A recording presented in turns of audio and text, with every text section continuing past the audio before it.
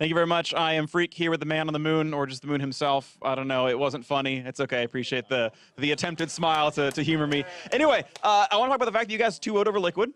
Certainly, it was a bit expected based on the records, but tell me about how you felt coming in and then after the match.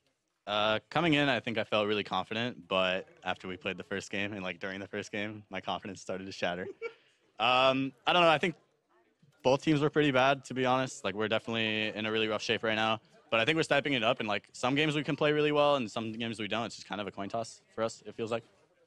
Is it a coin toss, or can you think of like why it is that it's so inconsistent? Just a coin toss. Like, sometimes we play extremely clean, and then sometimes we just don't. And there's like no reason. It's just how it is, I guess. So we got to fix that. We're working on fixing it, and like we're working on other problems. But right now we really have to, like, every win matters a lot, so it's really important that we got a 2-0 today. My advice, two-sided coin. Heads on both sides, it'll go much better for you. Yeah, I just, that's a free one. You're welcome. Anyway, though, let's move on to the fact that we played in 7-13. Of course, you weren't at Rift Rivals, so not as a diss, but like you did this like O-face to me. So I thought you were like thinking I was throwing shade or something. Anyway, we're getting off topic. 7-13, Cinderhulk got buffed. I noticed you played a couple of Cinderhulks yourself. We saw like Sejuani and Maokai as well from your opponent.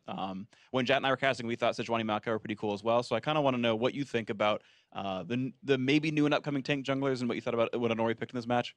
Well, this patch is like pretty boring. Like, Cinderhulk is really slow and like pretty boring. But honestly, I'm just excited for next patch to play Kayn. Like, I think I'm just gonna play Kayn every single game. Cinderhulk is like pretty good now, but you feel on the back end a lot of times like what happened to Honori the last game can happen to you if you play versus an early game jungler like Rek'Sai. So Cinderhulk, you scale super well, but your early game is just like stuck farming, and Honori got pretty screwed from my early invades that game. So early invades, screw them over. Sounds good. Talk to me about the fact that you guys actually are one of the very few teams now to actually not make subs in the middle of the season. If I have my numbers right, 7 of the 10 teams have actually switched their rosters at some point during the regular split in summer. You guys, of course, have not. Same 5 every game.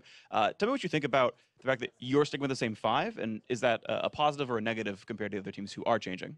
Honestly, I think our problem isn't with the players. Like, I think we're all really good players individually, and all of our problems come from like cohesion as a team and knowing what to do and when to do it. So subbing out a player or anything like that would just make the problem worse, I think. Right, fair enough. Final questions coming into your next week. I guess you said you've been trying to fix the consistency. You've got Envy and Immortals, I believe it is, next week for you guys. You said every win is important. What do you think coming into week number 7?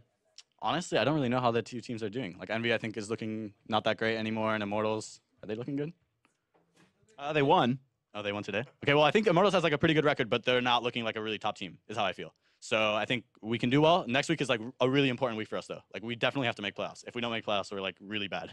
So making playoffs is super important, and we have to like 2-0 the next weeks because our record fucking sucks right now. All right, well, good luck with that one. And thanks for the interview, and thanks for the F-bomb at the very end of it all. On to the analyst desk. The bot side.